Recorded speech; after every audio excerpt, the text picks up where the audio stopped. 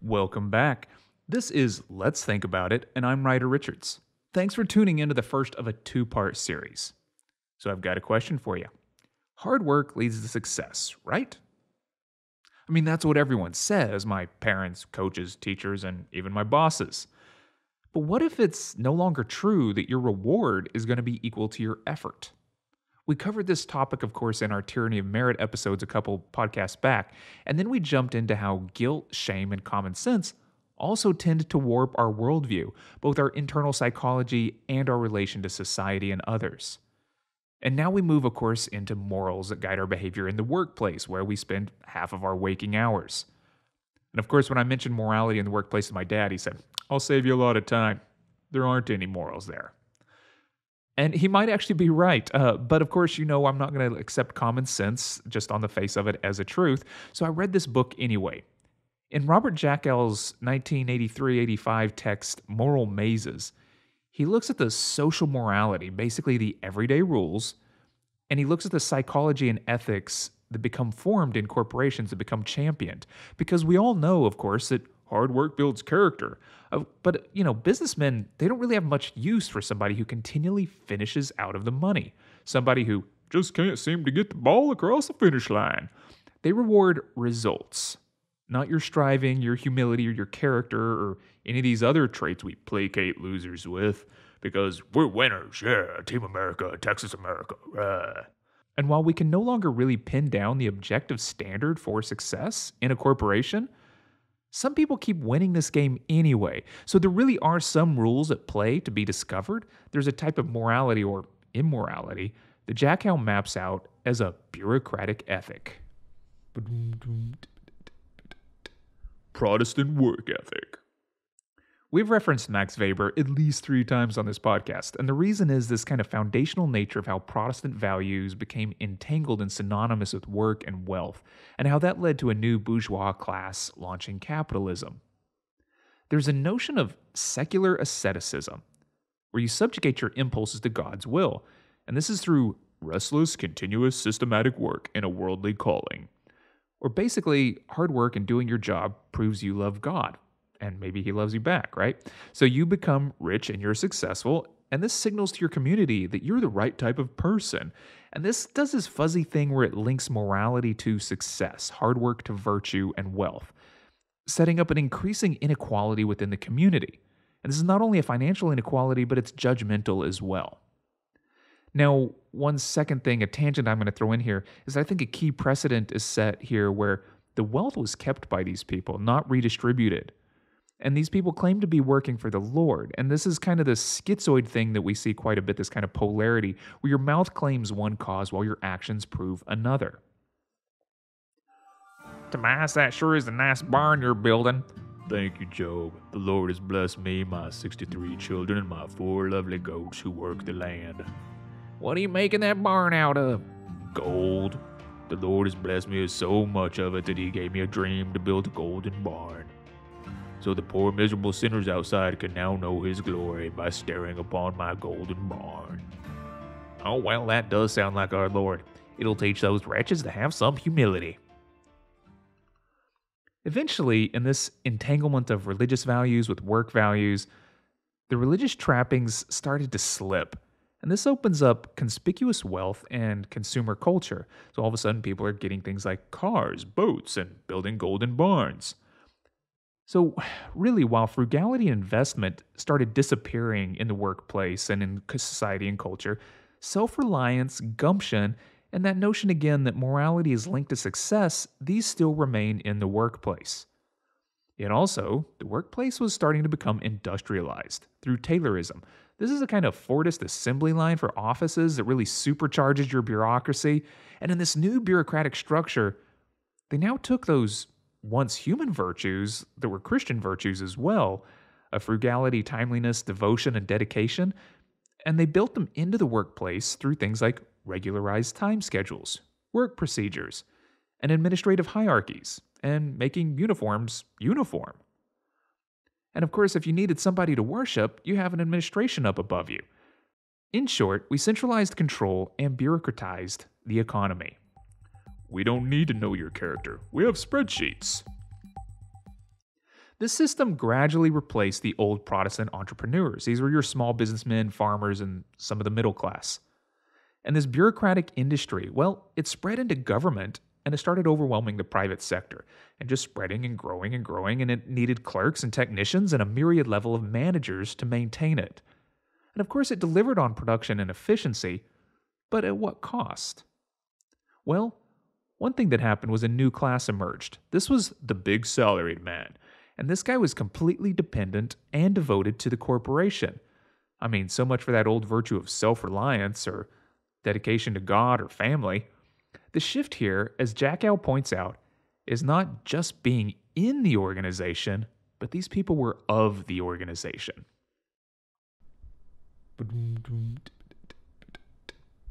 Part 1. Pyramid Politics. Corporations centralize authority in the CEO. Now, this is your king or your mob boss whose whims are law, despite this kind of bureaucracy that looks like it's rational and efficient that's surrounding them. Equally, the company is decentralizing authority throughout the organization through things like presidents and VPs and district and regional managers and blah, blah, blah. And this sets up a web of reporting up and down the hierarchy. And throughout this chain, this becomes a web of commitments, and this ties people to goals and it reinforces fealty relationships. So, one of the prime contradictions is the higher up you go, the less in touch with reality the people are, and the more outrageous their demands become. I want my pyramid finished this week. Sir, you freed the slaves, the water to make bricks is full of blood, and there are dead frogs everywhere. So? Okay, yes sir, we'll get right on it, sir. So to issue a command from the top triggers a cascade of downward pressure to achieve an improbable task, especially when bound by a bureaucratic system. Hence, there's a willingness to sacrifice or bend rules to achieve the king's whims. And this is seen as loyalty. And the CEOs tend to promote those who have a capacity for creative problem solving, which usually means they're doing shady shit. But you must be loyal in the right order in a company, and the rule is you should be loyal to your boss directly above you. Now, you can either help your boss out, you can save him or her from making a mistake, and meanwhile, of course, you're trying to do an impossible job, or you can let your boss screw up whenever the pressure becomes too much. But if you let them screw up, this has two problems in an organization. One is you might get caught up in it and lose your own job, and two, other managers will probably know what you did and they'll never trust you. Therefore, you'll never get promoted. So this is long-term game here. Another tricky part is that while bosses pretend to be laid back in American corporations, they're actually demanding a level of deference, where you have to do silly things like laugh at all their jokes and be sure not to make any of your own, because you wouldn't want to show them up or upstage them. And equally, part of your job is to protect your boss from embarrassing themselves or the company. So yes, as I was saying, the CEO went to Harvard and Yale, and he has an Olympic gold medal in the sexathlon. Rudy, why are you coughing, Rudy? Why are you coughing so loudly? I'm in the middle of a story, Rudy. Please stop tugging on my jacket. Oh, so anyway, yes, after the aliens abducted me and they probed my nethers, they revealed that our CEO's actual identity is that he's Tom Cruise in disguise. Rudy, for God's sake, man, quit. Are you all right? Yes, okay, fine. I'll go with you to get your pills from the car. Jeez, you look horrid. Now, as Jackall says, the subordinate must symbolically reinforce at every turn his own subordination and his willing acceptance of the obligations of his fealty. So yeah, you just have to be your boss's little bitch. And yet we must remember that even your boss, whom you may envy and resent, has bosses above them pressuring them. So as a manager, you're despised by your subordinates, but you need them to be happy so they don't sabotage you, or else you're completely dependent on their own ambitions to get them to act properly. And of course, you have to act tough and demanding to that top brass, right? To the CEO. So you can be seen by them as somebody who gets results. And it's kind of likely that these people are dealing with impossible pressures at all points in time, and they might be fired at any chance. And of course, they're having to protect their own turf and their own budget from opposing factions, while also currying favor with the king, who's just applauding all the intrigues and court games being played. Bravo, bravo. Credit and the king. In a corporation, details are pushed down and credit is pulled up. Bosses give vague instructions. Purportedly, this is to encourage your subordinates to have autonomy. Figure it out. I don't need to know the details. But really, this is a cover your ass method because typically your boss doesn't understand the details.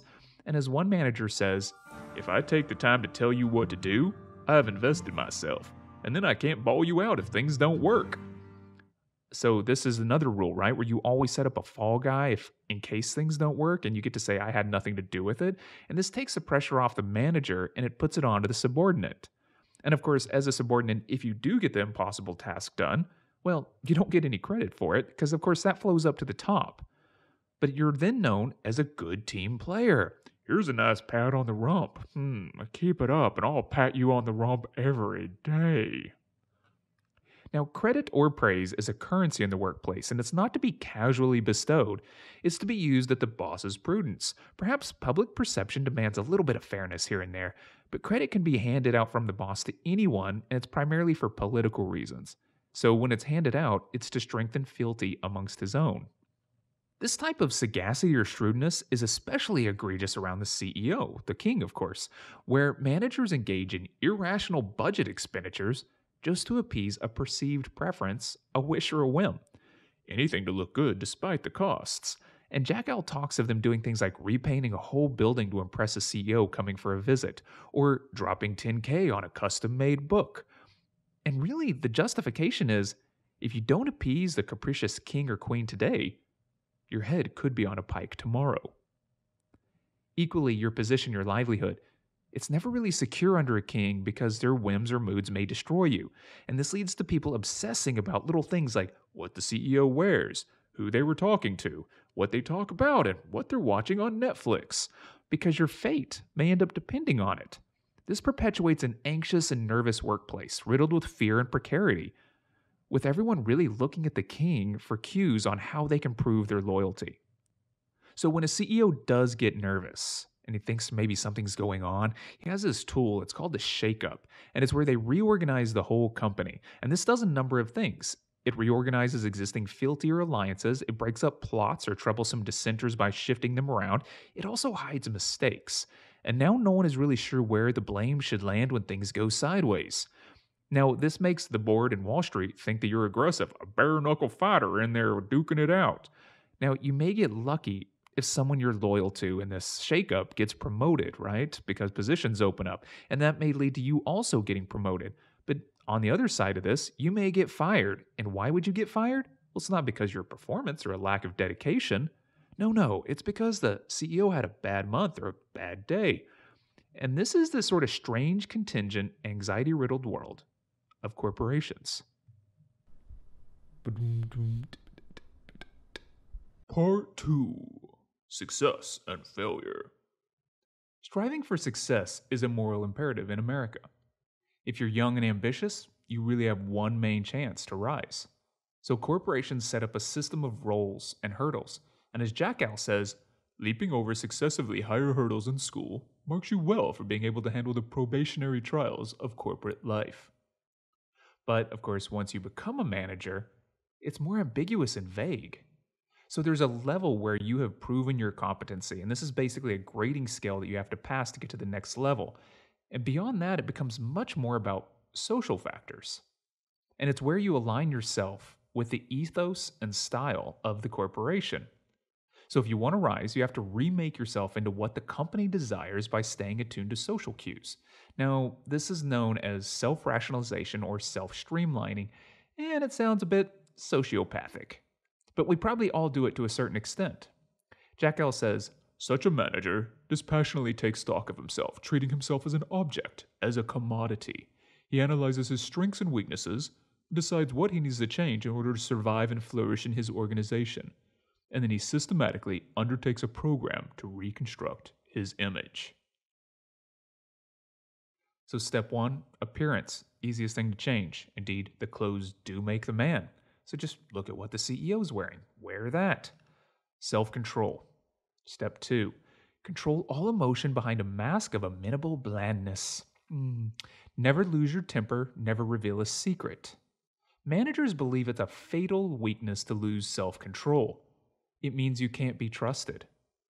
Now, there's a story Jackall tells of a president whose mistress is also a manager in the same company. Now, the president's wife learns of the affair and threatens to use her stock options to actually harm the company.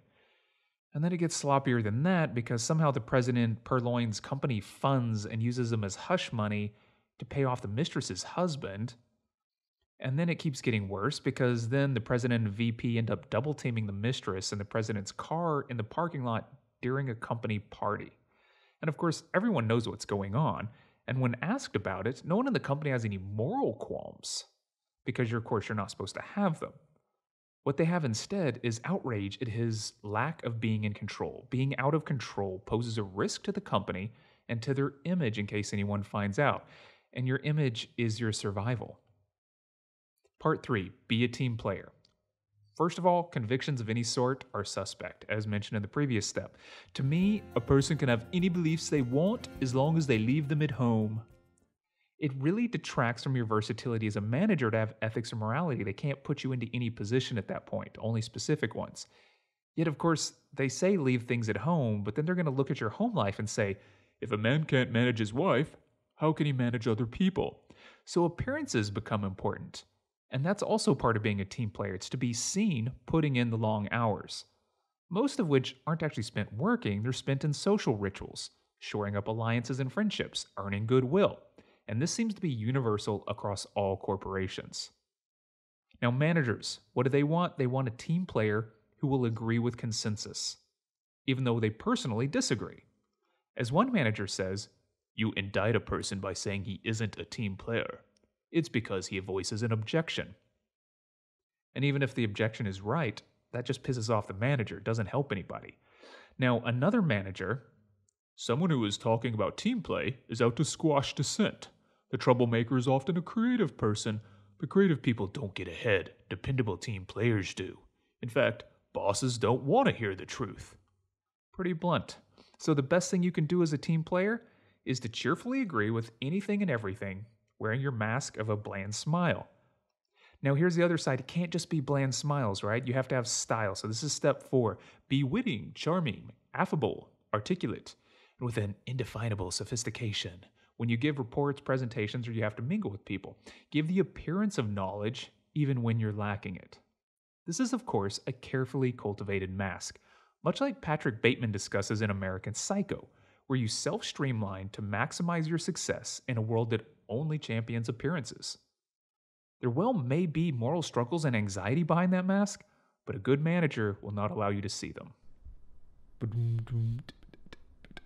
Part 3, social performance.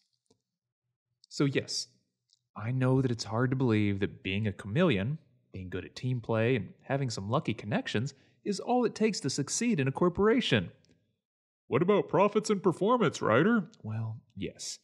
You do have to hit your numbers most of the time. But Jackall even shows that if you're hitting all your numbers all the time, but you're lacking the right personality traits or team play, maybe you don't have the right clothes, you're never going to rise. You might have protections from someone in the central network, the higher ups, and that might be able to stave off some detractors from putting a negative spin on you, because this is all social, right? It's all perception. But also, if the CEO has already picked somebody for some position, well, you're digging your grave by pointing out the obvious flaws in that person. You better just smile and get on board. But you might plan to, mitigate the risks whenever it backfires. And you're also going to notice little of this has to do with performance. This is all politicking and social networking. Now, when there's no longer an objective standard for success, it isn't your performance that breaks you, it is other people. Managers realize more than most that there's a capriciousness to their advancement. And this is often based on organizational contingency. You might have been lucky to be moved to the right division before the previous one went under. Your old boss and patron might have been promoted, which lets you be promoted. It's chance as much as anything. And lots of people lose their jobs. And while a cardinal rule of managers is to attempt to protect their own, fire as many staff as you like, managers protect managers. They also realize that there's only so many places at the top. And so there's always a struggle to prove yourself, and it's pretty cutthroat, and it becomes this never-ending Sisyphean task. And of course, all that's only internal to the company. What about things like market fluctuations, recessions, or EPA legislation? Well, I don't know. How do you do something like explain a market surge? Because it's actually just as bad for a manager's production numbers to be too high as to be too low. Why would more profit be bad? Well, it's because it undercuts the illusion of rational control and planning. This is the illusion of competence, and in a political realm, that can be used against you. So even while you're living in this anxiety from a volatile CEO, markets in recession, other managers smiling blandly while stabbing them in the back, or employees that resent them, managers really aren't heartless or unconflicted. They're just really good with the masks, right? They're very aware of the optics, and it might actually be a key point to their survival. And they also realize that the only thing they can do to better ensure their fate is to be seen working hard, putting in the hours, even though productivity may not even help them. And it's also better streamlining yourself, wearing the right masks, practicing the right vocabularies of discourse, knowing the right people, and subtly self promoting. Oh, yeah, and hide your copy of Machiavelli and keep that resume updated. So, thanks for sticking with me on that. This is a basic outline of the first half of Moral Mazes. There's, of course, a whole lot more in there we didn't get to, but it's a way to map out the rules to play by in a corporation. And you can see that it really sets up fealty over truth. And there's this kind of go along to get ahead ethic that I think is very problematic. And next week, we're going to talk about how this social structure promotes short term gains and how rationality is subverted. And we end up with something like the 2008 recession harming the entire nation. And a lot of that was developed from these unspoken rules of corporate ethics. So please, if you have a moment, rate and review the show and maybe try to think of a friend in the corporate world. Maybe send them this episode and see if it lines up with their experiences. All right, thanks for listening.